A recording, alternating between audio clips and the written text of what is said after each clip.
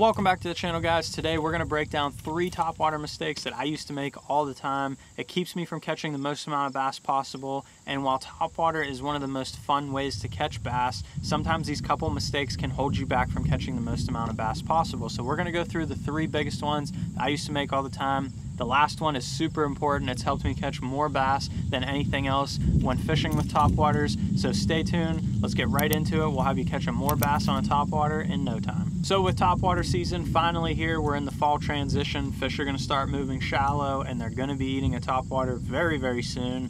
I figured we'd go over a couple things that I used to do when my fishing topwaters that kept me from catching as many bass as I possibly could. Ever since I switched these up and started focusing on these mistakes and making sure I'm not making them as much, I've been catching a lot more bass on a topwater and having a lot more fun with it. So the first one we're going to focus on, this one was a huge one with me, and a lot of people I feel like fall into the same trap, and it's getting stuck on color too much, especially with a topwater more than anything else. There are some days a black and blue jig will outfish a black jig or something like that, or a green pumpkin bait will outfish a watermelon red bait when you're fishing a Senko. But when it really comes to topwaters, I do not get complicated at all with colors anymore. I really keep it simple, and I throw a white base color.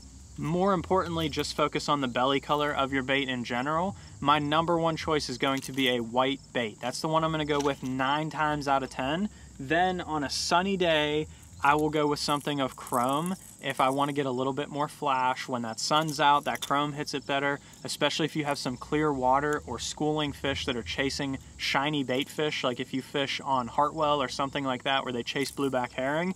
A shiny color like this on a sunny day will draw their attention much better, just because that's what the bait fish look like. But realistically, when these fish are feeding on bait fish, if they're looking up at a topwater, they're only going to see a white belly, whether it's a bluegill, whether it's a perch, whether it's a shad, whatever it is. 9 times out of 10 fish have a white belly. So whether it's white on the bottom, chrome on the bottom, that's usually what I focus on. The only time I stray from that is going to be in a frog or a whopper plopper, and I will throw a black whopper plopper sometimes just to give them a little bit something different. Oftentimes when the water is cloudy or when it's very dark outside, if it's cloudy outside, I'll throw that dark whopper plopper to try and stand out a little bit.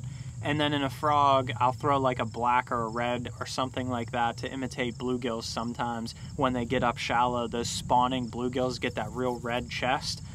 Sometimes the red frog just works a little bit better, but really that's the only colors that I throw when it comes to a topwater. If I really wanted to keep it simple, I could catch just as many topwater fish on the hard bait side, just throwing a white one and never even throwing the chrome, but those 2 colors side by side really work well. Even bone and white are interchangeable. You could get a bone color or a white color, it does not matter. Just get something that is a solid, opaque, matte finish, and then something that's shiny, and you'll be just fine. And then grab a black whopper plopper and a black frog and a white frog, and you're good to go.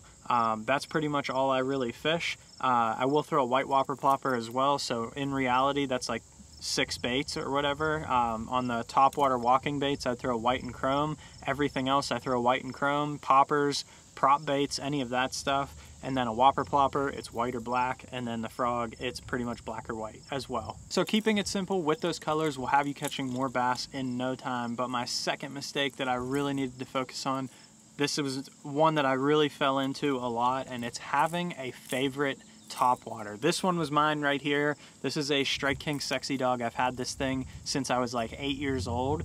It has all the hook rash. I've changed hooks on this thing probably 10 times. I will literally go swimming for this bait right here. So whenever I go topwater fishing and I go, wow, it's a really nice day for topwater, the first thing I do is reach in my box and tie this one on when I have bunches of other topwaters. More importantly, different shapes and silhouettes.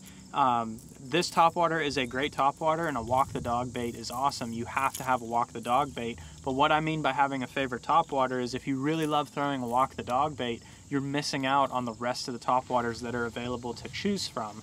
I really believe that there are certain times that you have to throw certain topwaters and it'll have you catching more fish. My favorite, they all have their own place, but my favorite is the walk the dog bait. It covers a ton of water. You can throw it pretty much near any type of cover. It will mimic all types of shad. You can catch schooling fish, you can fish it fast, you can fish it slow. It's just a really good topwater to do a lot of things with. But there are other things that are very beneficial as well from other topwaters. Like I love throwing a prop bait now from going to Florida.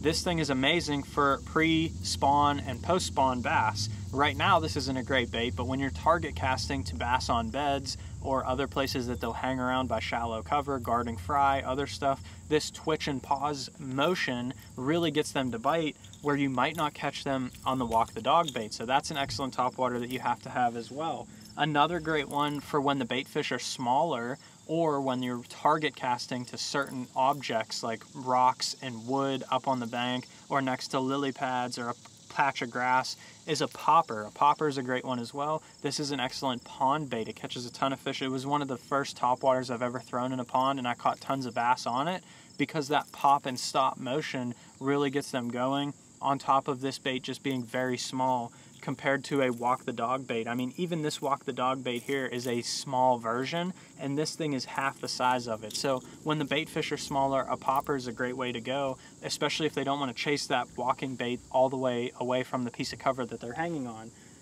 Another great one to have is the whopper plopper. If you think you can cover a lot of water on the walking bait, you can really cover a lot of water on this whopper plopper here. I mean, you can just throw this thing, reel it down the bank, and cover a ton of water. An alternative to this one would be a buzz bait. They pretty much do the same thing, except this one floats when you stop it. So a lot of times I'll lean towards the whopper plopper over a buzz bait, but those are both great ones to have as well. And then if you fish any lake that has heavy vegetation, you have to have a frog. Just having a frog will allow you to catch more fish in heavier cover, thicker cover. I've caught some giant bass in some very heavy cover on topwater just by throwing a frog, where none of these other baits would even be able to get close to where I was catching these fish at.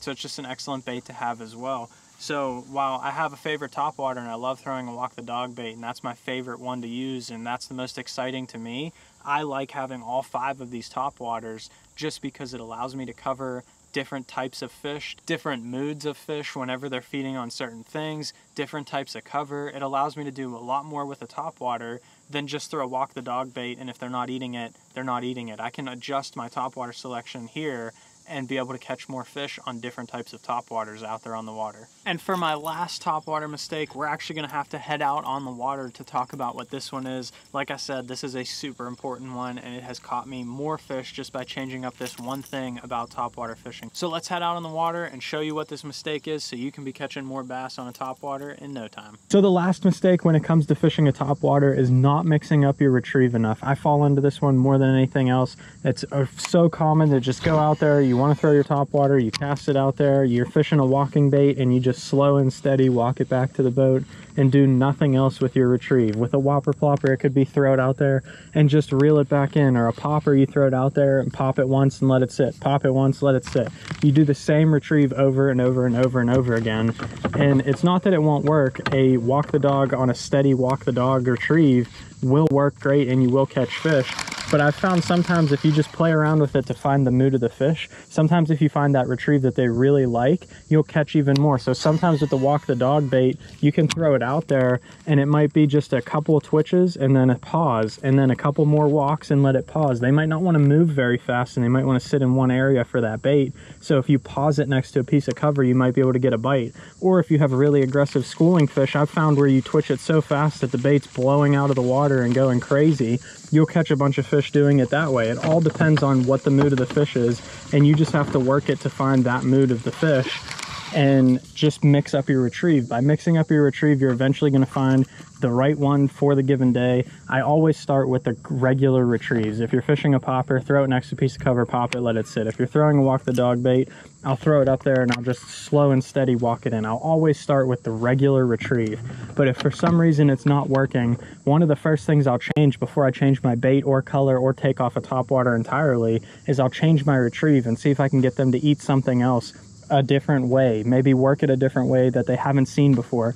Maybe everyone else is out there just walking the dog nice and slow, and if you throw it out there and work it erratically, you might get more bites than everybody else out there doing the same thing. I hope you guys enjoyed today's video talking about some topwater mistakes, and I hope it'll catch you some more bass along the way. If you want to see another topwater technique that you need to be trying catching a bunch of fish throughout the late summer and early fall, check this video out right here. If you enjoyed today's video, leave a like down below and make sure you hit that subscribe button, and thanks for watching.